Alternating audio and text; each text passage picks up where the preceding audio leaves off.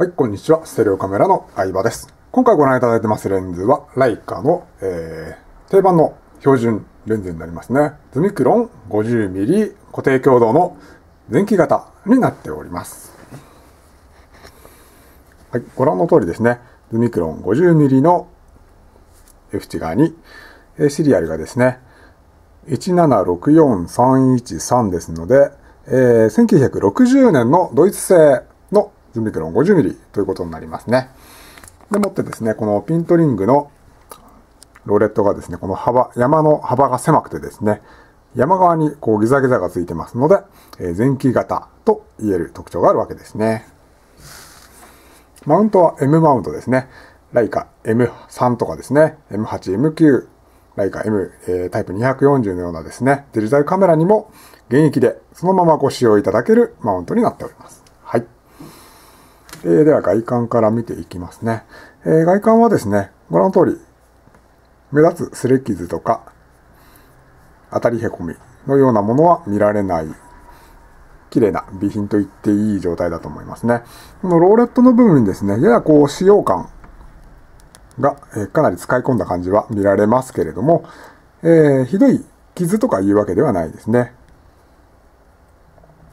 メイドインジャーマニーですね。はい。こうフロントから見ていただいても、落下して歪んだりとかですね、した後ないですね。マウント部も綺麗です。全体にガタもありませんね。レンズは前玉、後ろ玉ともにですね、綺麗な状態です。擦り傷、引っかき傷、コーティングの剥離などは見当たらないですね。ご覧の通り非常に綺麗なレンズになってます。中玉にですね、この縁に沿ってうっすらとですね、曇りが見られるんですけれども、非常に薄いものですので、強い逆光状態でない限りですね、画質には影響はないものと思われますね。